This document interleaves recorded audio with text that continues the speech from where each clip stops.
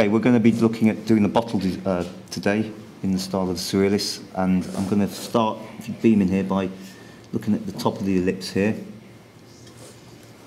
drawing it in, and then what most students fail to do is to make sure there's a line through the centre of the bottle, so the bottle ends up being wonky either side. I mean, I've seen bottles looking like this, for instance, if you beam in, and they haven't put the actual centre line, and everything's kind of offset in the wrong way. So first of all, get the line through the middle, pretty much to the centre. Then you can start drawing the outline of the bottle here, like I've done. Also, you can put a 90-degree line across here, so you make sure that the bottle on either side, the areas are equidistant, same size. And you go down here.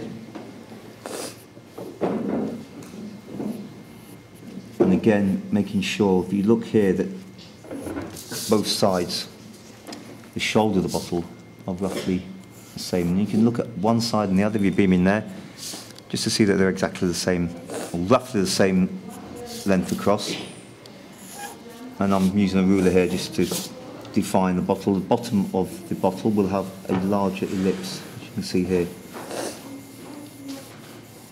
And further on they go up.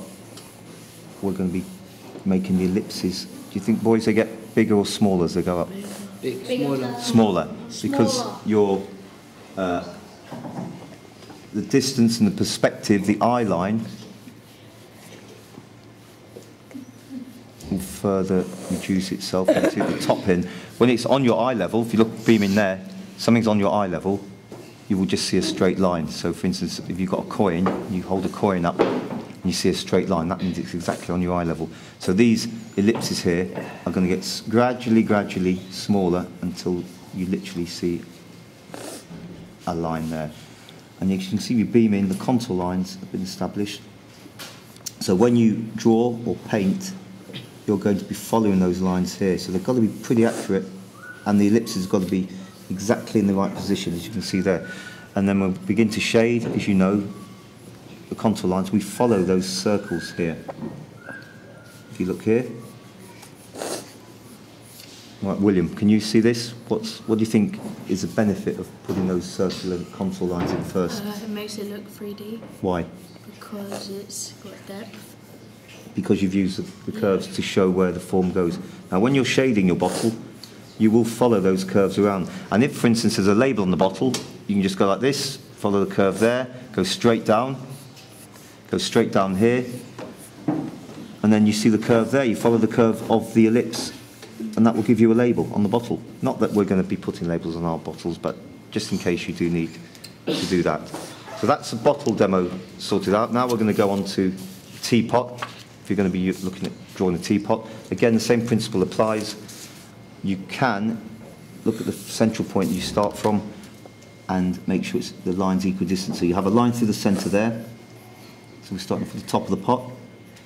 If you beam in there, you can see I've done the top part. And just generally do a nice outline, making sure that everything is equal. And then, again, looking at the ellipses and the bottle here.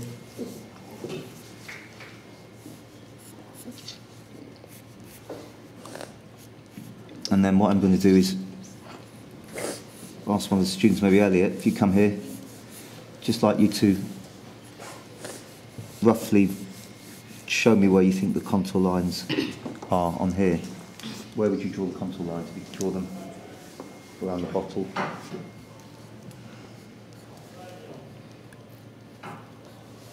Yeah, I mean, in terms of, we did this before with the burger and the Westerman image, that's pretty much right.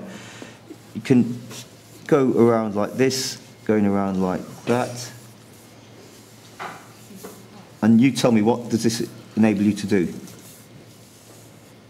Get it a bit more 3D. If they were straight, if those lines were straight, what would be the problem? If you just did them straight across like that, if you beam in there. It wouldn't look realistic. If they're straight. It wouldn't look 3D. It wouldn't look very realistic. No, because you're not following the contour lines. Now, I'm going up to top of the teapot here. And again, if some students actually draw lines on the bottle here. If you're worried about defining the form, you can draw lines on there. If you go into the bottle, you know that the line will go one way and then the other. So what about the logo? The logo we'll leave for now. It's a bit like the label on the bottle. Now, if you can see the way, if you've got any problems at all, you just draw lines on there, straight lines, and you can see where they actually go. Now, if you beam in there, you can see that the bottle has some depth there, and again across around here, you can see that. Now, what do you think, boys, the benefit of doing these lines before you paint? Before you do a painting of a bottle? So you know what to paint. What do you mean you know what to do, Milo? You know where to put your brush. You know where the brush strokes have got to go, which direction. Now, the only problem when you paint is that the darker areas, you'll need to do darker paint, and the lighter areas, you leave lighter. But you still follow the contour lines around. Okay, any more questions, boys? No, that's the end of the demo. Thanks.